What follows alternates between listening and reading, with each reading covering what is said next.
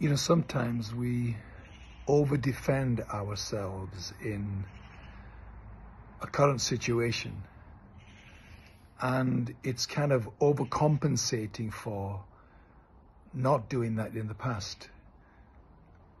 If in the past we didn't feel we could speak up for ourselves, that we could speak our truth, that we could take up space, and we carry the effects of that with us into all new relationships, it's very possible that our current reaction or pushback to someone is because we perceive that to be a repeat of what's happened to us in the past, and it may well not be.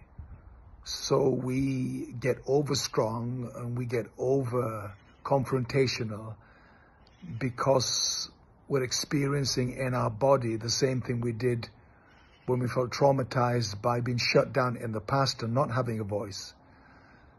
And I think it's good to ask yourself occasionally when things like that occur, am I reacting to the current situation here?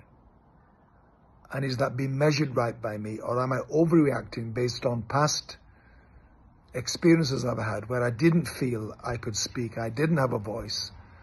So I am not treating this current person well based on how people didn't treat me well in the past. And ask yourself, how does having agency now that you didn't have back then make a difference in this situation and can have a better outcome than previous scenarios did?